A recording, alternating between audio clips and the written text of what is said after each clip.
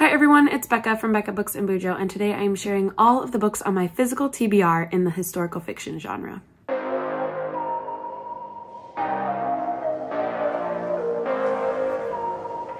As you can see, I have one shelf here that is empty, and that is because those are all of the historical fiction books on my physical shelves that I have not read, and I am sharing all of them with you today. I thought it'd be kind of fun, because they're historical fiction, to go through in chronological order when they take place. Thought it'd be fun. I did all the figuring out of years and put them in order, and let's get started. So the first one is Finishing Becca by, who is this even by? Anne Rinaldi. This one is a story about Benedict Arnold and Peggy Shippen and how she influenced Benedict Arnold's betrayal in the Patriot forces. Ta-da! That's that one. It sounds kind of boring, but it's been on my shelf since I was like 12 years old, and I kept it because it has my name in the title. So that'll be fun. I'm also going to put these back on the shelves in this order because I think it'd be cool to have them in chronological order so I know about when they take place. Cool. I should have said Finishing Becca takes place in 1778. So that's my earliest. Next, in the mid-1800s, we have The Prophets by Robert Jones Jr. This one is about two young enslaved men on a plantation in the South and their forbidden love for each other. So, sounds super good. This one was a book of the month a long, long time ago, and I didn't end up choosing it, but then found it for super cheap at a thrift store. So I was happy I was able to pick it up there. Next, clocking in 1864, we have Cold Mountain by Charles Fraser. This one is the story of a soldier's perilous journey back to his beloved at the end of the Civil War. This one, I think, is a very famous book. I mean, it is the National Book Award winner from this seal. So I also picked this one up at a used book sale. And I've had it on my shelves for quite a while, but never picked it up. So there's that one. Moving into the 1900s, specifically 1912, we have Titanic, The Long Night, a novel about the unforgettable disaster. And this is about one woman's journey on the Titanic. I think it's a romance. A woman in lower class falls in love with a first class boy. Sounds like the movie Titanic, which I love, so I am all for. Oh, I didn't say this one is by Diane Ho. Don't know how you say her name, but anyway, again, picked this one up at a used book sale. Text is huge, holy smokes. This one you could get through really fast. Moving right along, we have The Ice Cream Queen of Orchard Street by Susan Jane Gilman. This is in 1913, and a woman flees Russia in 1913 and ends up in Manhattan in New York and must figure out how to survive with nothing. This one, let's be honest, draws me in because ice cream is in the title, and I love ice cream. Next, we have Bittersweet, which is World War I, so 14 to 1918. This one is about two sets of twins. The four Latimer sisters are as close as can be.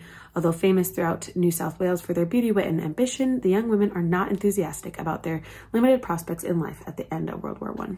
Each sister has her own dream. Etta wants to be a doctor, Grace wants to marry, Tufts wants to never marry, and Kitty wants to be known for something other than her beauty. I have sisters myself, and I feel like I could really relate to this one. Then we are moving on to the 1920s with St. Maisie by Jamie Attenberg. This one surrounds Maisie Phillips, the owner of a famous movie theater in New York City during Prohibition. And it sounds like she has some secrets. Maisie's diary is found 90 years later by a documentarian in search of a good story. And so she finds out who Maisie Phillips really is. Next, we have The Paris Wife by Paula McLean. This one is in 1920s also, and this follows the wife of Ernest Hemingway and their life together in Paris. I'm a sucker for buying a book that has Paris in the title. I've been to Paris multiple times, speak a little bit of French, and like I said, we'll buy lots of books with Paris in the title. Next, we have A Spool of Blue Thread by Anne Tyler. This one is also in the 1920s, and it sounds like a grandmother is telling her love story to her grandchildren. I have read Anne Tyler before, and she just came out with a new one that I'm really, really intrigued to read, and this one has been on my shelves for a while, and I need to get to it. very soon. Next, coming in at 1927, we have The Aviator's Wife by Melanie Benjamin. This is the story of Anne Morrow Lindbergh, the wife of Charles Lindbergh, who is the first to have a solo flight across the Atlantic. I love a good story about powerful women, and I feel like she was one. Then we have Memoirs of a Geisha by Arthur Golden.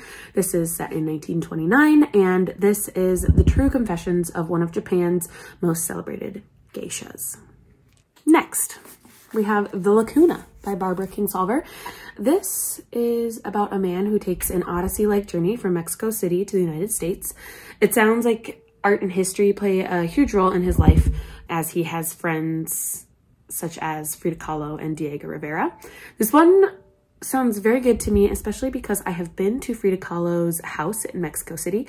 So I think it'll be fun to read this and picture where the character's story takes place. And I should have mentioned, this one takes place in 1929 also. Moving on to the 1930s, we have Rules of Civility by Amor Towles. This is about a young woman in the 30s who meets a wealthy and handsome banker and becomes semi-famous in New York society. Next on the shelves, we have Oh My Stars by Lorna Landvik. I think this is one of my mom's favorite authors. Let me know if I'm right. Mom, a woman in the Great Depression, tries to travel west to California, but breaks down in North Dakota, which is where I grew up. So I know that is a desolate country there. So it's a tale of love, hope, bigotry, betrayal, loss, and discovery. Another author my mom loves, Jodi Picoult. This is The Storyteller. This is about a woman who tries to escape her loneliness, bad memories, and grief of her mother's death through baking, I think. This one's in the 1940s. Next, we have one of my favorite authors, Kristen Hanna, Homefront. This one is called. In the 1940s, it explores a troubled marriage in a time of war. I will probably get to this one this summer.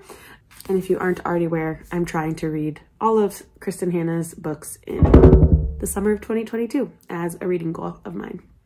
One that has been on my shelves since living in my parents' home is The Postmistress by Sarah Blake. I think it's my sister's book. This is about a postmistress who doesn't deliver a letter during World War II. So 1940s. It sounds really good, but for some reason I just have never picked it up. Next, I have Sarah's Key by Tatiana de Rosnay. I don't know how you say her name. Sorry, Tatiana. This one takes place in Paris in 1942. 10-year-old Sarah is arrested with her family, but before they are taken by the police, Sarah locks her younger brother in their favorite hiding place.